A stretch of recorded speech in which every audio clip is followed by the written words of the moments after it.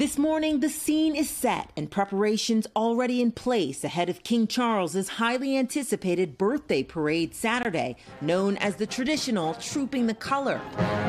But the big question is, will we see Princess Kate? Everyone's going to be watching this balcony, and I think it's very unlikely that we're going to see the Princess of Wales. We know that she's not going to be returning to work anytime soon. It will be a stark contrast from last year this time, when the princess, decked out in green, rode on a horse-drawn carriage during the big display of pomp and pageantry and waved to the crowd from the balcony. But last weekend, the princess apologizing for missing the rehearsal for the event, sending a letter to her regiment's troops that read in part, "I wanted to write to you to let you know how proud I am of the entire regiment." Going on to say, "I do hope that I am able to represent you all once again very soon."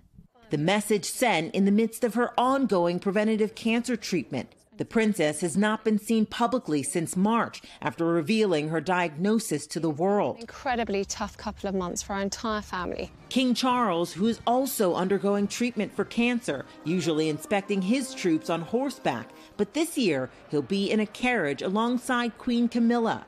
The palace saying it's a restriction from doctors. In their absence, it's been Prince William who's been stepping up, standing in for his father in France last week for the anniversary of D-Day and reassuring the public about his wife's health. I was going to ask you if your wife wasn't getting any better. Yes, she'd love to be here today. You're seeing a king and a Prince of Wales projecting that sort of positive image about the monarchy moving forward.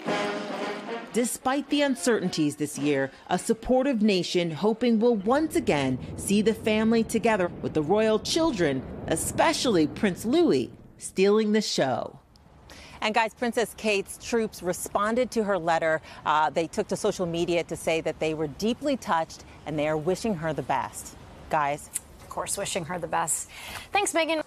Hey, thanks for watching. Don't miss the Today Show every weekday at 11 a.m. Eastern, 8 Pacific on our streaming channel, Today All Day. To watch, head to today.com/allday or click the link right here.